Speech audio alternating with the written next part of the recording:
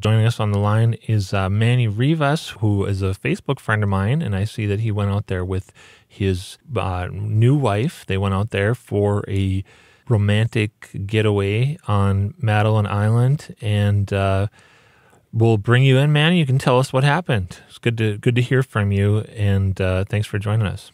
Yeah, thanks for having me, JP.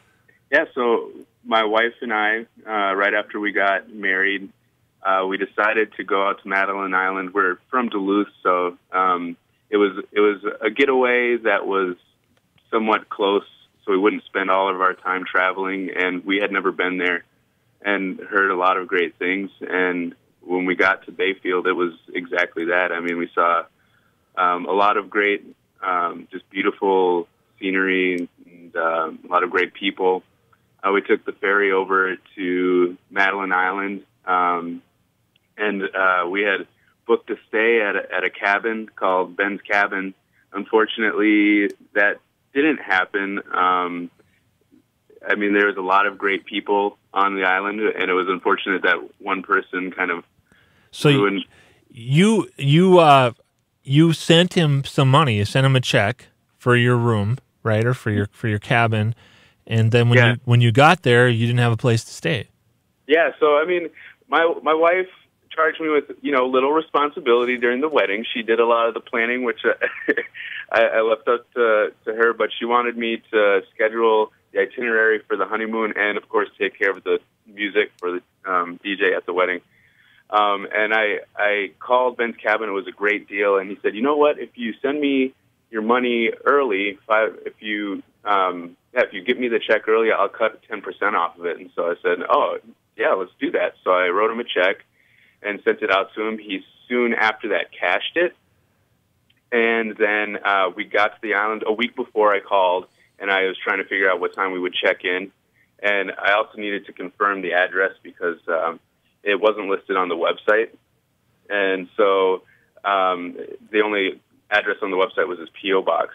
And we get out there, and we go to the Chamber of Commerce, and we said, we're trying to stay at Ben's Cabin. Right when I said that, the woman at the front desk puts her head in her hands, and she's like, "You're the fourth person that's come in here trying to stay there, and we can't get a hold of Ben." And so we were the fourth couple that he's done it to, and there was one after us that had come from North Dakota, and he took their money as well. And I found out, I was doing some searches online, and I did find just a government paper that listed where Ben's Cabin was. So I drove out there to find it, to see if I could find him there. Wait, this is on the honeymoon. You went on your phone or something, or you went online and you sleuthed out where the spot was? Yep. And I showed up, and there's a couple staying there. Oh, great. So he had double booked it, and I go in there and I tell them the whole story, and they're like, "Well, we just met this guy yesterday. We were out camping, and we met him at the campground, and he said the place was open and he'd give it to us for half price." Yeah. And at this point, your wife is Megan, and yep. I've met her, but I mean, what's her demeanor at this as this is going on? Well, luckily the Chamber of Commerce on Madeline Island was quick to help us out, and I think we were both kind of bummed. I mean, she was particularly bummed because we just wanted to have a carefree, just enjoy our time there week, and it was just kind of a rough way to start a honeymoon. But we worked through it. I think she wanted me to give it up at a certain point, but I was, it's hard to just get over feeling cheated like that. So we did file a police report and spend some time trying to deal with that. We called our lawyer and everything, tried to figure out what we were going to do. But we didn't let it, ruin anything. Like I said, the people at the Chamber of Commerce were super cool and got us a great place to stay and helped us out. So when I heard this story, I said, well, let's share this story. And then I thought, oh, I better find out just a little bit more about this. And so I actually called over to the to the just so everybody knows that I called over to the Ashland. I called over to the LaPointe Police Department and didn't really get anywhere. But I called and talked to the folks at Ashland County, and is it Ashland County? Anyway, I talked to the county attorney's office, and they confirmed that this is something that's under review. They didn't say if there's any charges filed or anything, but it's like a real issue that people other than you have been dealing with out there. It's a bummer, because that was one thing that we wanted to figure out. You know, like the cops have all these cases. They had, I guess it started in mid-June or early June, and why couldn't they just go arrest him? Like, to me, it's like, you have all this evidence, you know where he's at. Like, why can't you just go arrest him?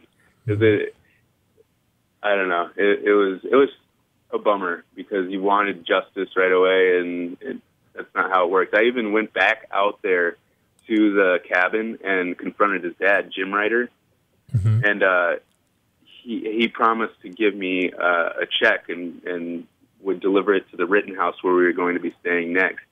And he did end up doing that, but it was a bad check. Yeah. So. Yeah. So it sounds awful. It sounds like you did still end up having a pretty great honeymoon, but you kind of were doing Encyclopedia Brown as it went along. But now you got back, and I don't want to make it sound like a vigilante campaign, but you sort of are doing like a public. One thing that these guys probably didn't know about you is that you're a social media specialist and you work for one of the, for AimClear, which is this company that helps with, web identity and positioning and drawing traffic to websites. And so you've kind of used what you know to, I guess, what's the goal? Is it because you're mad, or is it to protect other people, or because you want your money back, or what's happening? What's the goal? Okay, hold on. I lost you. Okay, there we go. Okay, so what I was asking you, what the goal is with what you've been doing? So I obviously want my money back, but more importantly, I don't want him to be able to scam others like he's done in the past. And from what I hear about the family, it's been shady for a long time. I would love it if he got kicked off the island, like voted off the island or something. But I just mainly want to, if people are finding him online, I need there to be the story of what happened to us there prominently, so that somebody else doesn't call him up and fall for his same trick. So okay, so how do people find this? So if they do a search for Jim, or for let's see, okay, go ahead. Do a search for Ben's Cabin, Madeline Island. If you scroll down on that search result page, there is a rip-off report and a scam report that I've posted. And as many people that go, the more people that search for that term, Ben's Cabin, Madeline Island, more people that search for it and click on the scam link, not his website, but the scam link, that will let the search engines know that that's an important page on that search result. And there's a number of other things that we're doing to help that as well, to increase the ranking of it. But that's a helpful thing that everybody could do. And if they want to contribute to the conversation too, there's a comment thread in that article. And if they want to, contribute with their thoughts. So do you want to tell us where you ended up staying and how it was? Where we ended up staying? Yeah. Oh, we ended up staying, I don't know the name of it, but it was a beautiful 6-bedroom cabin. It was a little overkill, but it was like amazing. They had like an archery thing in the back, and a great fire pit, grill, and all kinds of a whole bunch of wood for fires and stuff. And we rented mopeds. We did paddle boarding. Did a glass bottom boat tour. It was amazing. It was a lot of fun. Well, I'm glad that things did end up working out for you, and thanks for even though it's kind of a sad, kind of a bummer of a story, but thanks for sharing it with us. And I hope that, let's just hope that, they say that if things start off on a rocky note, then that bodes for a healthier, stronger marriage. So let's just hope that this is how it goes for you guys. I'm hoping. Well, thank you very much, and thank you for having me. Yeah. Okay. Thanks a lot. Manny Rivas, honeymooner that ran into a rough patch there on Madeline Island. Thank you, Manny. Thank you, JP. Okay. Gigawaba, man.